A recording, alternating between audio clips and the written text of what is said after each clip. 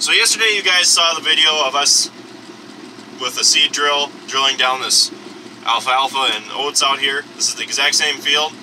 All we're doing now is I have the harrow in the back of this tractor. See back there? And Travis is still drilling. It's the same day, just I had to wait for him to get far enough along that I could start harrowing. So here's the harrow. I know the window isn't clean. I haven't had a chance to clean it. So basically what our goal here is, we just want to level out the ground as much as we possibly can, because when you come through with the hay bind, you don't want to have these ridges, or you just want it to be as smooth as possible so that your hay bind doesn't hit any tracks of dirt. So we're coming along harrowing. By harrowing, you're also covering up some of the alfalfa seeds as well that were just dropped along the top of the ground.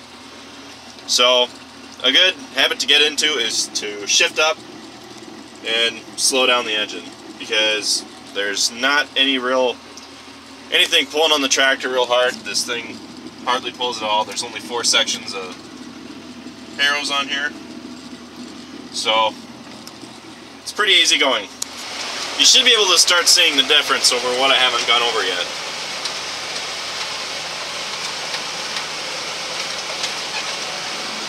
Now, since we're out here harrowing, now wheel slip can be a big problem, and a lot of farmers have different methods to try to curb wheel slip, and they try to fight it off with things like radial tires and wheel weights, and then, you know, like putting fluid in the tires and whatnot. So we got the GPS mounted in the tractor here,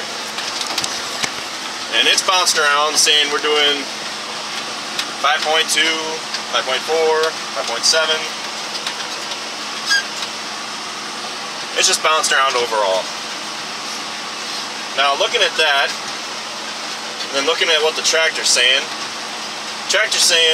between 5.6 and 5.7.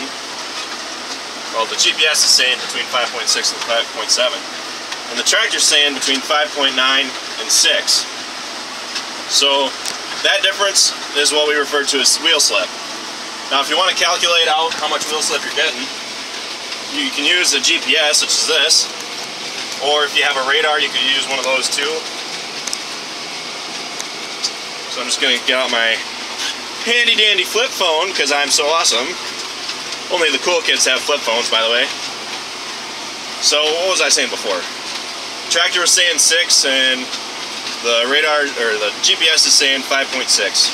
So I'm going to take 5.6 and divide that by 6, and that gives me a percentage.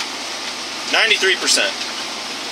That's how much effectiveness the wheels are getting us somewhere. So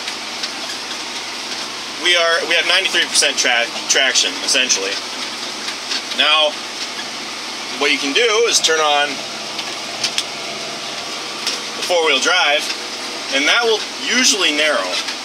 So we're getting about 93% traction. That's about 7% wheel slip. I don't know whether that's good or bad. I really don't keep track of wheel slip enough to tell you whether that's good or bad. Get out the flip phone. Now it's saying, GPS is saying 5.7, 5.8, and the tractor's saying 5.9, which is good, because that means we're getting more traction. Now, excuse me while I turn around.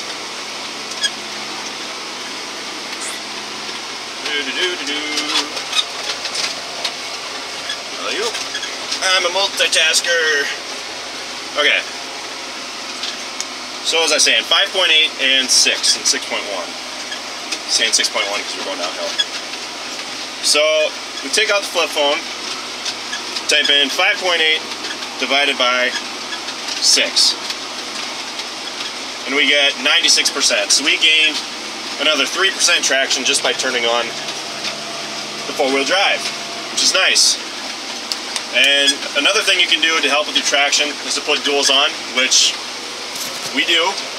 A lot of people a lot of my newer subscribers have been asking why we put duals on our tractors, and that is why, because we want to minimize wheel slip as much as possible. Because if you're only getting 7%, or if you're getting 7% wheel slip when you could be only getting 4%, you're using 3% more fuel, 3% more time, and that can really add up. So that's why farmers really want to minimize their wheel slip. So I hope you guys learned something from that little demonstration. Thanks for watching. Be sure to subscribe and go to my Facebook page and be sure to rate me on there as well. Give me 5 stars or 1 star, whatever you think of me. I really don't have a preference, just as long as you guys go and rate me. So, thanks for watching, guys. Be sure to check out my other videos. See you next time.